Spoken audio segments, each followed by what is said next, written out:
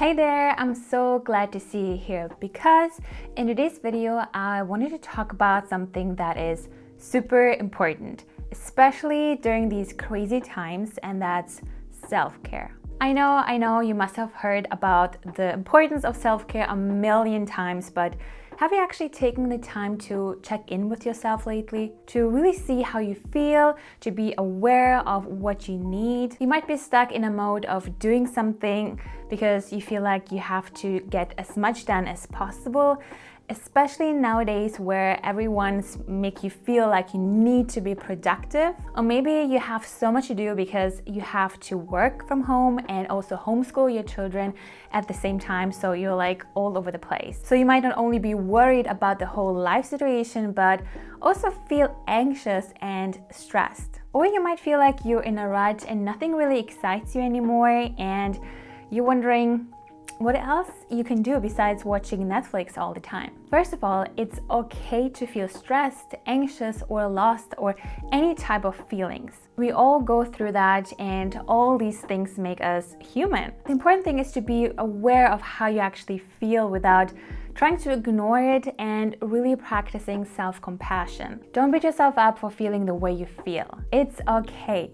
If you know how you feel, it's a lot easier to find different ways how you can get through it. And one of the things that is super important is to have a protocol in place. Meaning, whenever you feel a certain way, for example, stressed, anxious, or uninspired, what are your go-to things you do to help you deal with all that? There are many different circumstances why we feel stressed, and even though we usually can't change our circumstances, we can decide on how we want to think, feel, and act despite all of that. So if you have a go-to list with things that you can do and choose from, you can decide on which activity would help you the most in a certain situation.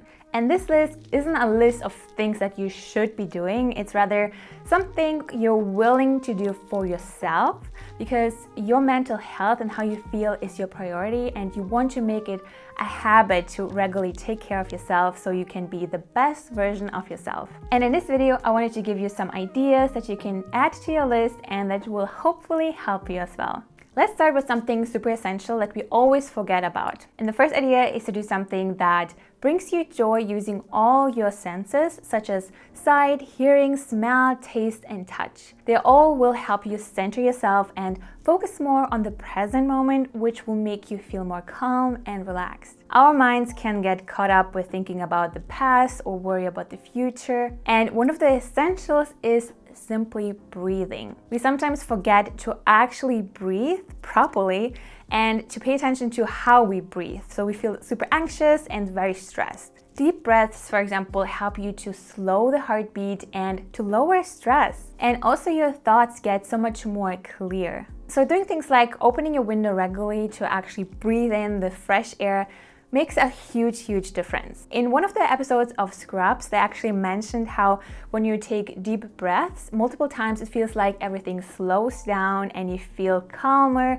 and more centered, which ultimately helps you to deal with different situations a lot better. Have you seen this episode? I think it's so true, and I keep this in mind all the time. You can also burn a scented candle, listen to your favorite music that you might have forgotten about. These are such little things, but we often forget about them. We think we need something completely groundbreaking that will change everything. But in reality, all these little things aren't that little either, because at the end of the day, they all bring us joy and make us happy. I also like to surround myself with things that already bring me a lot of joy just by simply looking at them, such as art or plants around my home. Taking care of your plants can be one of the ways to distress. So why not finding some low maintenance plants that you can nurture and watch grow? And it's actually so cool to see how they grow over time. And just feeling like you're surrounded by nature in your own home can make such a huge difference. And one of my favorites is to pamper myself in the morning and evenings, because it brings me so much joy through all my senses as well. Because doing my makeup and enjoying the soothing blending of the eyeshadows is just so much fun. It's kind of like doing something fun and creative in the morning. From applying different products to my face, body, and hair, to wearing something that a nice and comfortable fabric makes me feel more centered, awake, calm, and just prepared for the day. Especially now when we spend so much time at home, it's so easy to stay in your pajamas and don't even brush your hair. And by making the actual effort for yourself so that you can feel great and ready for the day can make such a huge difference in the way you feel. The second category and idea to take care of yourself is to do something fun. And you might be thinking like, duh, but so many people don't make actual time to do something fun in their life. Because it's so easy to get caught up in getting things done, taking care of 5 million things, that time for fun activities and self-care is the last thing on the list. And I've been there until I was completely burned out because I was only working. And if you're tired of watching Netflix all the time as your activity to unwind, why don't you try something where you actively do something fun and try out a new activity such as making art? For me, watercolor painting is the most therapeutic medium ever. It's so relaxing to watch the paint move and mix together while creating something with your own hands. And it doesn't have to be something super complicated. It can be something super simple that allows you to distress and unwind. You can even create your own watercolor coloring pages that you can use as a therapeutic exercise. Actually, many studies show that art therapy is successful at reducing stress, and it can also help with symptoms of anxiety and depression. So painting with watercolors allows you to slow down, to switch off your thoughts and really focus just on what you're doing in the moment while adding color to your life. Whether it's drawing, knitting, scrapbooking, journaling, reading, or painting, if it's something you enjoy that will distract you from the stress of everyday life for a while, it's important to make time for that. I also love learning, and I've taken many online courses because for me it's an investment in myself, and you learn so much in a short period of time that can be life-changing. And if you're interested in watercolor painting in particular, I just recently launched my online course about watercolor painting. The enrollment is currently closed, but you can join the waiting list, so you can check out the link in the description box below and sign up, and you will be the first to know about when I open the doors again. But not only painting is such a great form of self-care and meditation, but also cooking something, because you also create something with your own hands. Plus you get to eat what you just cooked, right?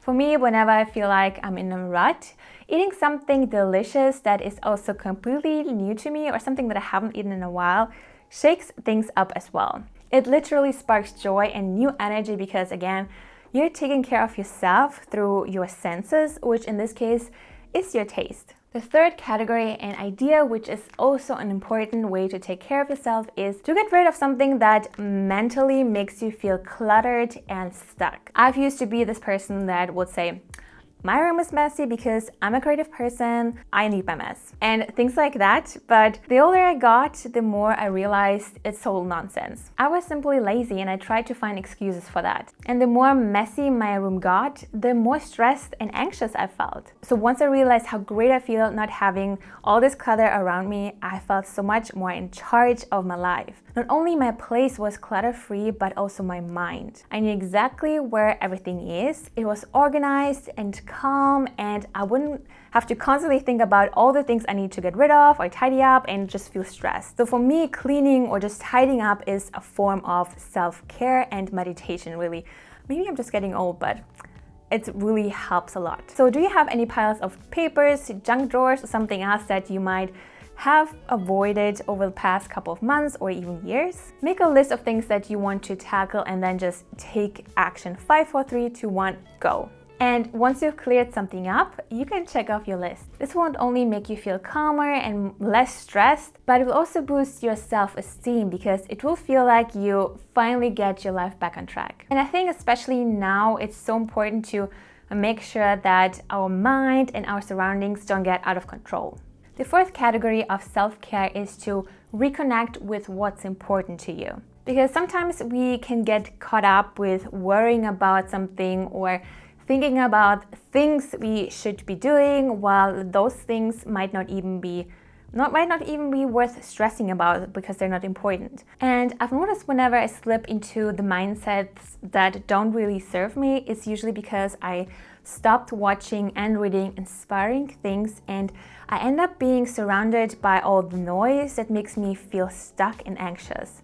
So instead of browsing news or Instagram and getting upset about things, the first thing I do in the morning when I drink my coffee is I read or watch something inspiring, and this sets me in the right track. I've linked different YouTube videos and books and people in the description box below that really helped me in the past, so I really hope they will also help you. The fifth category, and this is something that is often overlooked, and it's moving your body. It doesn't mean you have to work out. It can be as simple as dancing and stretching. You might have heard this before, but when you move your body releases certain chemicals in your brain that really make you feel happy. But also at the same time, the movement helps your brain to get rid of chemicals that make you feel stressed and anxious. And have you noticed that it's pretty difficult to feel stressed when you move your body? The sixth and last category is to connect with other people. Especially nowadays when we are so isolated, it's important to actually connect with other people. You can call someone, do a video chat, and just chat and laugh with your friends. There are a lot of free tools that you can use, for example, Hangout, Zoom, or just your inbuilt apps in your phone. You can also dedicate certain days and times where you meet your friends or family members to just chat and hang out.